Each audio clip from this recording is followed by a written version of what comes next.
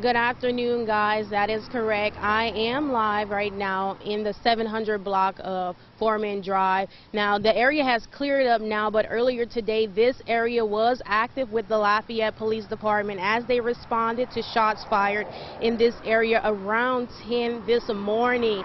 Now, as you guys said, Lafayette High School and Montgomery Elementary were placed under a lockdown, and since then, that lockdown has been lifted. Once on the scene, we noticed that Lafayette police officers had guns and a K-9 in search for a suspect. We did receive update from Lafayette Police Department Sergeant Robin Green, and she said that a vehicle ended up hitting a AC unit at a nearby apartment complex, trying to get away from a suspect shooter.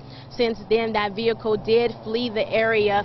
They said that they do not have reports of the making model of that vehicle, and they do not have any reports of a suspect or a victim right now. They did say no one was reported injured. This is still an active investigation. If anyone has any information, you are encouraged to call the Lafayette Police Department or Crime Stoppers at 337-232-TIPS. Of course, we will keep you up to date as we get more information on our website at klfy.com.